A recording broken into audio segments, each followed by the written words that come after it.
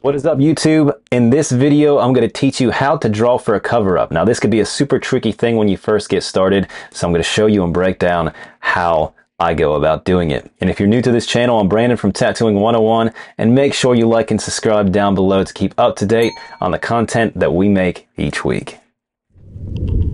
Okay, so this is how I draw and get ideas for cover-ups. Obviously, cover-ups can be super tricky when you are first getting into them just because there's a lot going on. It can be really hard to come up with ideas and have the tattoo cover correctly because you only get one shot. If you accidentally mess up a cover-up, at that point they pretty much need laser to go back in and fix it. So I highly recommend, if you are first starting out, don't try to do a cover-up. It's going to be really hard for you to do, and more than likely you're going to end up doing things not how you wanted them to. And it's just going to mess up the tattoo, and they're going to have to go get it removed a little bit, go through a couple sessions to get it covered up again. So stay away from cover-ups when you are first learning. But when you get to this point, this is how I draw for cover-ups.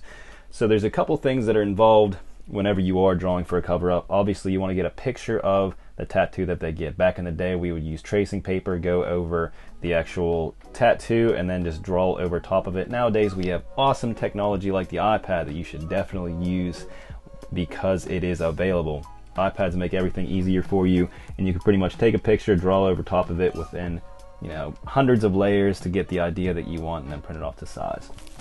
But it all depends on the design that you are covering up. I found this on Google. It's obviously a funny one, so I figured I'd use this one because this one can be tricky as well, just because there's a lot of really saturated lines, obviously the cross out marks. So this could be a tricky cover-up. A couple rules of thumb when it comes to cover-ups is anytime you are doing a design, more than likely it's going to be 2 or 3 times the size of the original tattoo. So obviously this is on the upper part of the arm. This cover-up is going to take up this full section of this arm to cover up correctly and hide all of these things going on.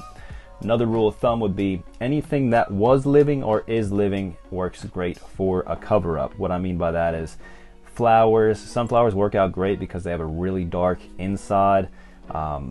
Any kind of birds, it's really nice to hide feathers, hide the cover up with feathers, things like that. Also fur, so bears, wolves, things that are pretty dark work great for cover-ups because all the textures that you're using in feathers or fur help hide all of these things. I definitely wouldn't recommend trying to do portrait or anything super realistic as a cover-up because it's just going to be super hard. So I like to stick with neo-traditional. You could do a lot with it, add some bold colors in there, and be able to cover it up efficiently. Another thing is any cover-up's obviously going to have to be dark, especially with lines like this, unless they go get a couple sessions of tattoo removing, get it lasered off, and then go back into it.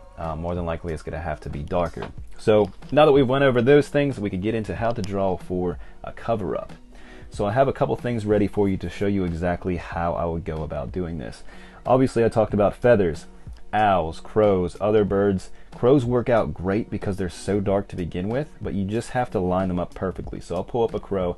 Anytime I'm drawing for a cover-up and I'm using animals or flowers, I'm always going to pick a real animal. I'm not going to use like a tattoo or even just try to draw it out of my head. I pull up a reference picture. That's going to help me get all the dimensions perfect and how to size everything up. So then I could take down the opacity with this design and be able to see the actual cover-up. So you could see right here that this is going to take up a very big area on the arm, but it's going to cover up everything perfectly. Obviously I won't put the stick in there.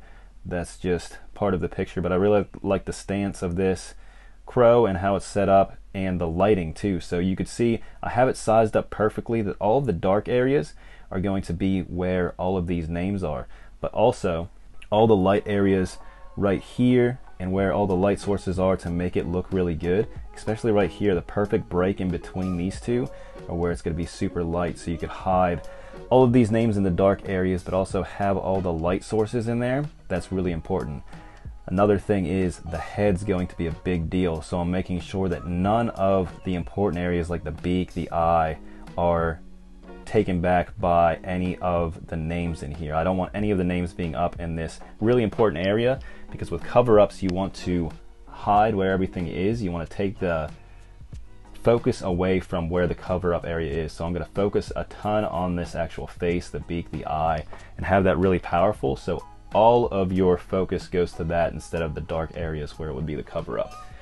Another thing is the texture of the feathers are going to be great with this. So you could go in, create some light sources in between these letters right here, so all the open areas you could get in and have some light sources, but all the dark areas you could get in really nicely with your heavy black to cover that up perfectly. So crows work out great. I love to use them for cover-ups. Obviously sometimes you're not going to be lucky and be able to do a crow just because, you know, it's on a female and they don't like crows, or it's a little bit dark for them. Things like that is one thing you want to think about. So you're going to want to communicate with your client, just because it is going on them for the rest of their life. They did get a bad tattoo to start out with, but you still want them to be happy with it when they walk out of the door.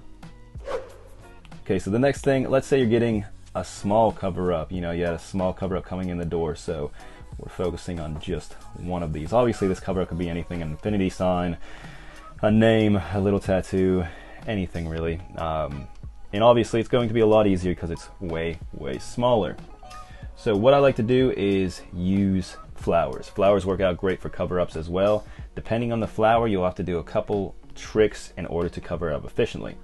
First thing would be a sunflower. If the tattoo is small enough, you will be able to cover up that tattoo very easily with a sunflower.